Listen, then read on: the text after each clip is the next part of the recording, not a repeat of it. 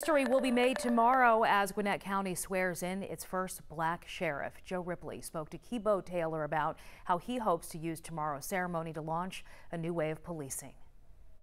Now's the chance for them to have a voice. Newly elected Sheriff Keybo Taylor speaks to the diversity and shift from red to purple to blue over the last two election cycles in Gwinnett County, a county that elected Taylor as its first black sheriff in November.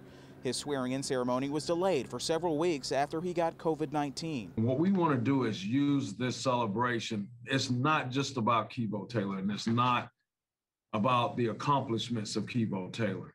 It is more a celebration of Gwinnett County and where we have come. Taylor has served in law enforcement since 1983, inspired by civil rights leader John Lewis, who was beaten by police.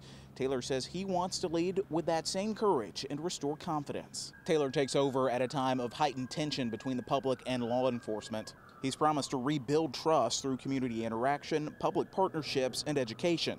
The new sheriff has already ended Gwinnett County's involvement in the federal 287G program, which allowed deputies to screen inmates' immigration status.